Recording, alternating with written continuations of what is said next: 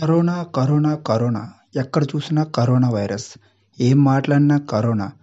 ఎవరిని కలిసినా కరోనా. ఇప్పుడు ప్రపంచాన్ని మొత్తం వణికిస్తున్న ఈ కరోనా తెలియని వారంటూ ఎవరూ లేరు.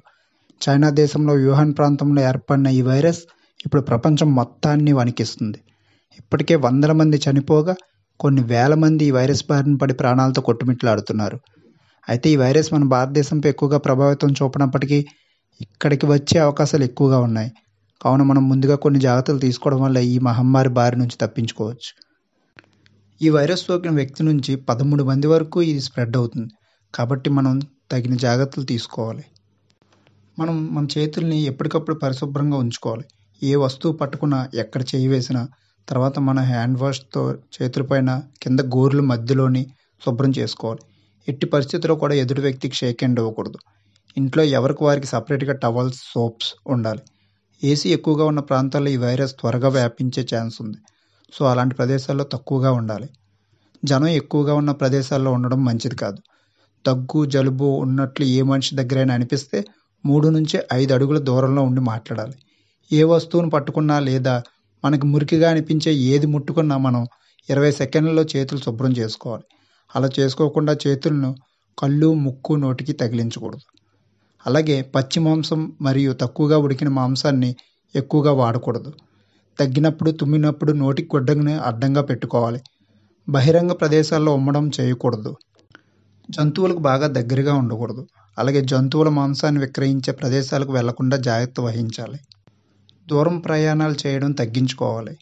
తప్పనిసరిగా వెళ్లాల్సి వస్తే మాత్రం ముఖానికి మాస్క్ తప్పనిసరిగా ఉండాలి. వైరస్ సోకిన వ్యక్తి ముట్టుకున్న వస్తువులను, ఉదాహరణకు doors, pens, house doors, computers, benches, lift, buttons, money, ఇలా ఏ వస్తువు అయినా సరే మనం పట్టుకున్న సెకండ్లో హ్యాండ్ వాష్ చేసుకోవాలి.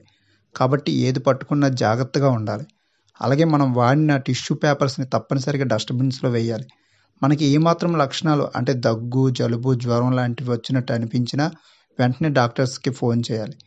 ఈ లక్షణాలు కనిపించినప్పుడు వెంటనే మన విశాఖపట్నం కాల్ సెంటర్కి కాల్ చేయాలి. Call centre number 9666556597. So friends, ఈ వైరస్ కోసం ఎవరూ భయపడాల్సిన పని లేదు. ఈ వైరస్ అనేది గాలిలో ఎక్కువసేపు బతికుండదు.